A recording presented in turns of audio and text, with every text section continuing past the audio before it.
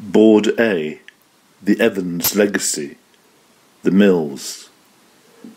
Stand here before this given point of view, a naive acolyte, a pilgrim who bowed before these sepia-tinted stills conflates faux heritage with history.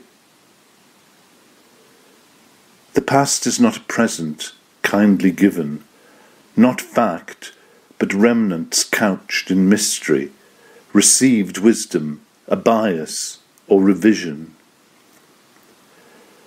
In winter spate the river Derwent roars through broken sluice gates.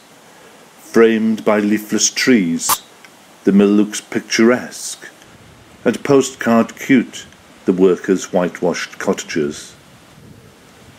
Some jigsaw bits won't fit, their awkward histories displease. This 60s bungalow, the past we can't refute.